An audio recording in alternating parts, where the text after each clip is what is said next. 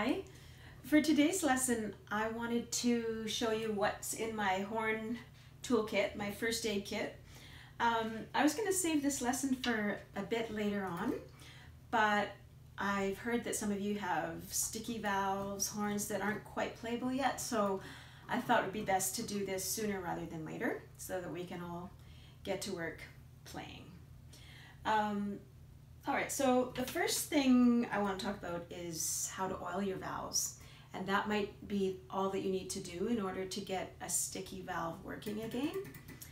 So I have two kinds of oil in my toolkit. The first is the lighter valve oil. It's called, well, it's for a rotary valve, which this is what we have on the horn. We have these casings and the valves rotate inside the casing when you press down the key. And so they're a little bit different than other valves that you might have seen. And so we have a few ways of oiling them. The first thing I like to do is just put a few drops on the very back of the valve. So I don't know if you can see it, but it's where those two little pieces connect. There's a joint there. And the joint falls roughly in between those two rubber stoppers. Some older horns might have actual cork stoppers, but most of the horns these days I think that you're going to see in schools will have the rubber. So I just put a couple of drops on that little link, the joint between the rubber. There we go. And then just move the valve, move the key up and down. And that is something that I do maybe every week. Less frequently, I'll take out the valve, or at least the slide that corresponds to the valve. So if you have a sort of a sticky first valve, it's not moving up and down easily, you might want to just press the valve down and gently pull out the slide.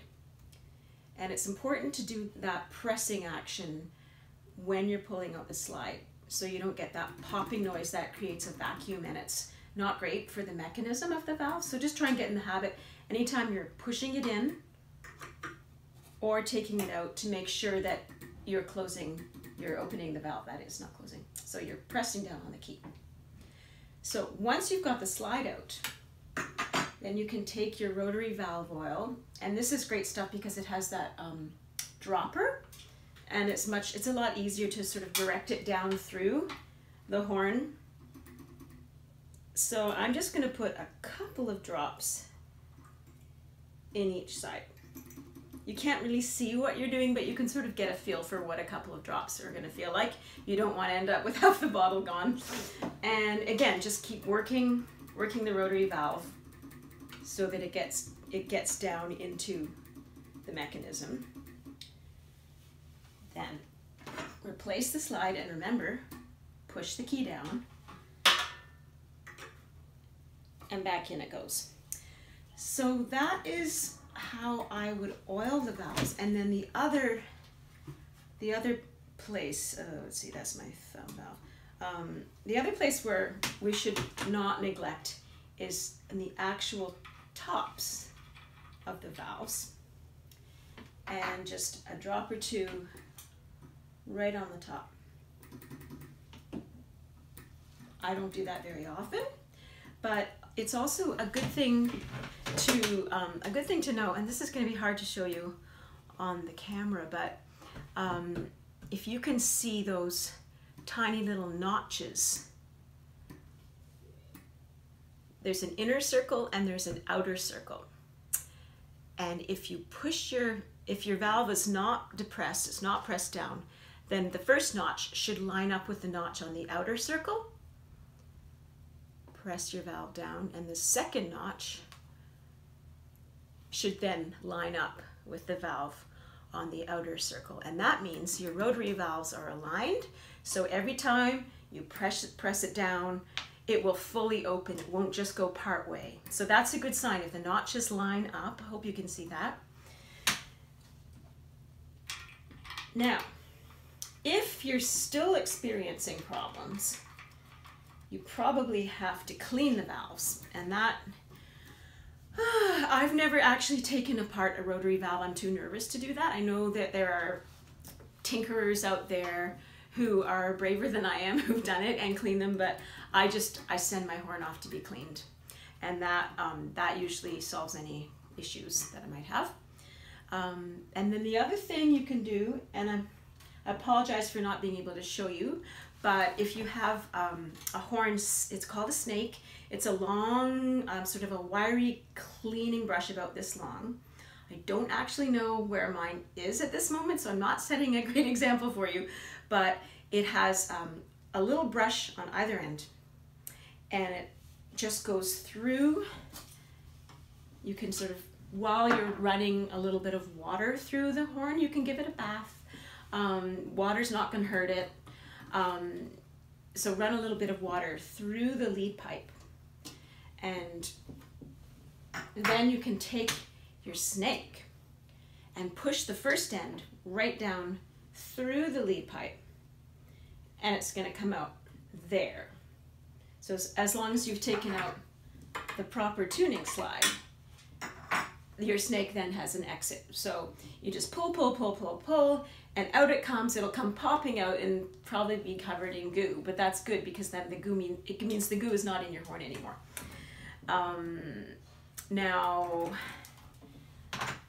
I just want to caution you though, that if you're getting a snake, or if you're using a snake, make sure it's not a trumpet snake. They look almost identical, but those trumpet bristles, the actual brush, they're a little bit bigger, and they have been known to get stuck inside French horn lead pipes, because look how tiny our lead pipe is. So make sure you're using the one that's designed specifically for the horn, and you should have no trouble. If not, you might have to get some extra help getting that out. I have had to do that before with students at band camp. All right, oh, and then this is the mouthpiece brush.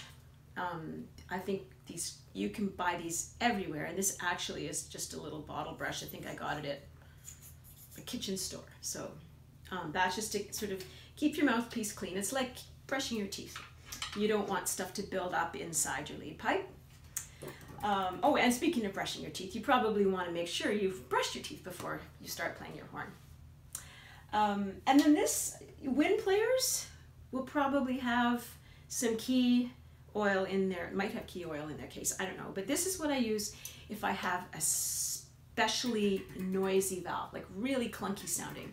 Sometimes a few little drops of this, again, on the back of the valve, will help cut down with noise. If it doesn't, it could mean that you have the rubber bits or cork, more likely cork, have worn down so much to the point that when you're pushing the valve, it's knocking metal against metal and not metal against cork anymore. So that just means you'll have to replace those stoppers, the cork or the rubber.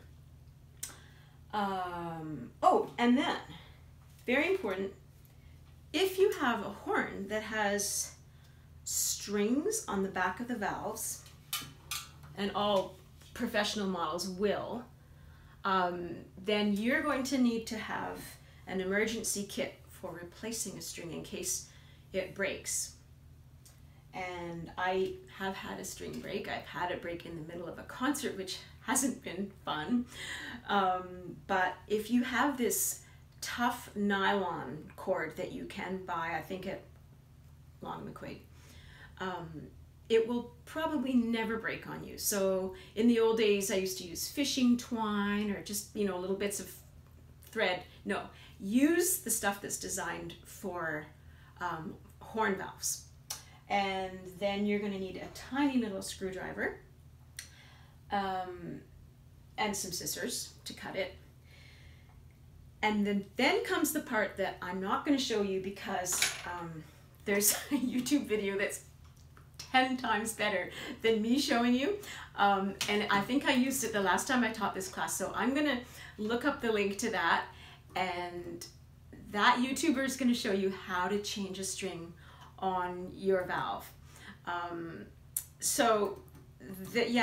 love how you can adjust the strings so that you can adjust the height of the valve, of the key, I mean, so that if you have a larger hand and you want them just a little bit higher, you can do that.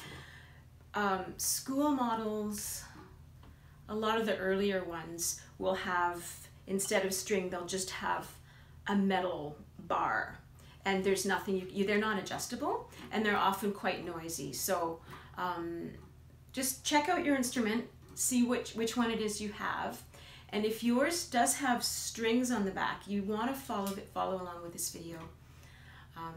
And I hope you won't need to change a string. I think I spent the first 2 classes of horn maintenance 2018 just changing strings and greasing. Oh yeah, we haven't talked about the grease yet.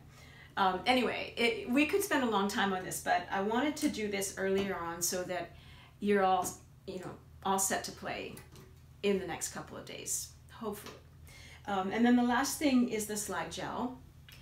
You can use anything that they sell at the Long McQuaid is fine. I think that Yamaha, is it? It's sort of, it comes in a little squirty thing and it's pinkish. That works fine. I've used straight up lanolin before and that works really well. So you can just get it at the pharmacy. Just get, ask them for a little container of lanolin. And this is the Hetman, again, it's Hetman. And it's great. It even comes in a heavier version, which is super gooey. It's like melted marshmallows for a slide that just won't stay in place.